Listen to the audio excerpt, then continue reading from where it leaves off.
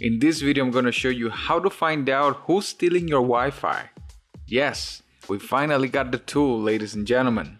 If you have an Android device, go to the Play Store and type Fing, F-I-N-G, this app right here on the screen. This, I'm going to open it, is going to allow you to scan all the devices that are connected to your network. When you first install it, you're going to have a few setups or whatever, and then it's going to show the Wi-Fi that you're connected to. And at the very top, this option that says Scan for Devices. So we tap on that one, and as you can see, it's giving me all the devices that are connected to this Wi-Fi, which is my Wi-Fi. So if we scroll down, this is probably information that I shouldn't be sharing, but as you can see, my phone, it's a Xiaomi Mi A3. It's got the little buddy icon right there that shows that that's me, right? I also have an Alexa device, which is this Amazon thing. And, there are a bunch of other things that are connected in here. For example, this one right here, Motorola G5. I have no idea who a Motorola G5 is. I don't have a Motorola G5. Nobody in my family has a Motorola G5. So this device right here, we can completely kick them out.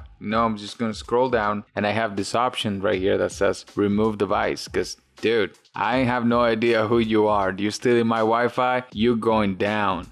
You are going down, my sir.